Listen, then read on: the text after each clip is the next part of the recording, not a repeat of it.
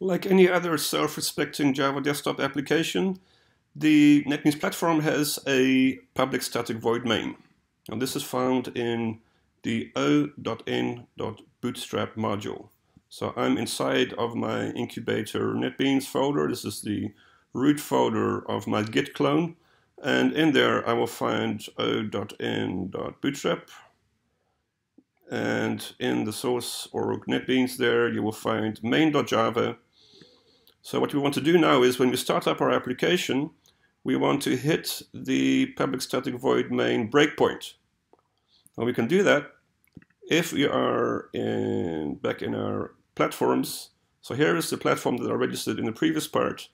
But now, in the sources tab, I have put the root folder, incubator NetBeans. So this contains all those modules. This is the root of my Git clone.